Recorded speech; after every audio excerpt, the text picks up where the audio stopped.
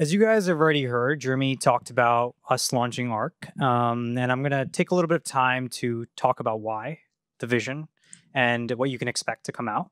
At a very high level, and I'll define this for you, is Arc is building an open layer 1 blockchain purpose-built for stablecoins. It's a very loaded sentence, and we're going to take time to understand why we took this sentence and really break it down. But before even that, I want to tell you a little bit about what motivated us to build this and why we're so excited about it.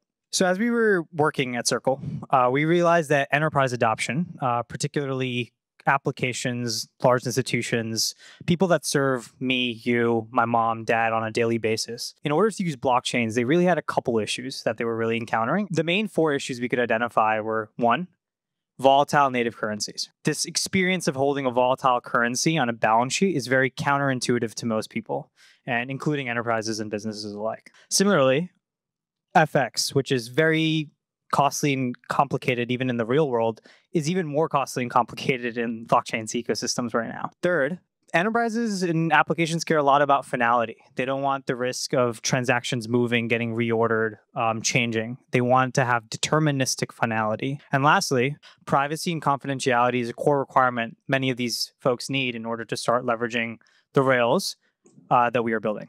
To answer these problems, we decided to build Arc. Arc is the home for stablecoin finance. We're engineering this for enterprise adoption, and that doesn't mean that it excludes you. It means it's providing enterprises that serve you the opportunity to integrate Rails at the base layer. The core features that we're really implementing are parallel with the problems I told you about.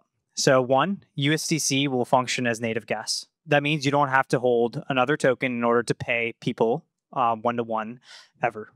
It's stable. It's there. You just need to hold one currency at any given time. Second, there's a built-in FX engine. So institution-grade discovery process for swapping in and out of local stablecoins and also other USD-denominated stablecoins. We don't envision this to be the USDC chain. We envision this to be the stablecoin finance chain. Third, which we're really excited about, is Malachite. Is an open source technology that offers state-of-the-art tendermint consensus, and what that means is it's instantly final. AKA when a transaction happens, in less than 1 second, you're able to have deterministic finality, AKA a transaction is permanent. And fourth, this is very true to the art for me. I've been building in this privacy space for a long time on blockchains, and we're excited to really bring opt-in compliant privacy for institutions. So the vision here is that we're going to have mirroring of how the current financial system looks like, AKA you're going to have selective privacy. There are certain things that need to be public, certain things that need to go private, and we're building to mirror that dynamic by adding opt-in privacy at the fundamental layer. How do we think this is going to move the industry forward? We're crossing the chasm to get to mainstream adoption, and this is how it happens.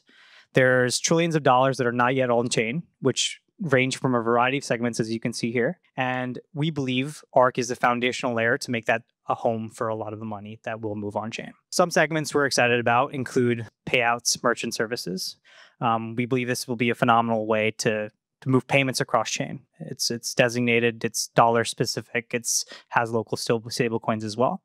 But we want to target the long tail of use cases across all of finance. We're really trying to upgrade the internet financial system.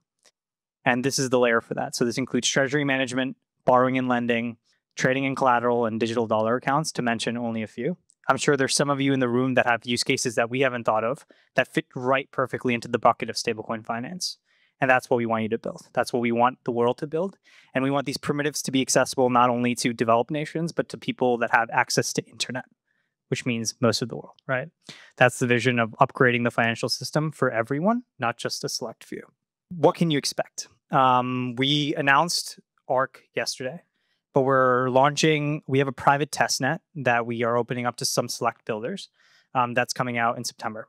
October is where we're targeting for public testnet. This means that it's open for any application to build on and really use and play around with. We're particularly excited for this milestone. It's going to be the first time we'll see Arc in the wild. After that, we're aiming for a 2026 mainnet beta launch. That will be the Genesis block and the beginning of the Arc journey. We hope many of you in the room take part with us on that as well. So yeah, that's a little bit about Arc. I don't want to take too much more of your time. We're super excited. Circle's excited. We hope you're excited. So thank you so much. And yeah, find me after.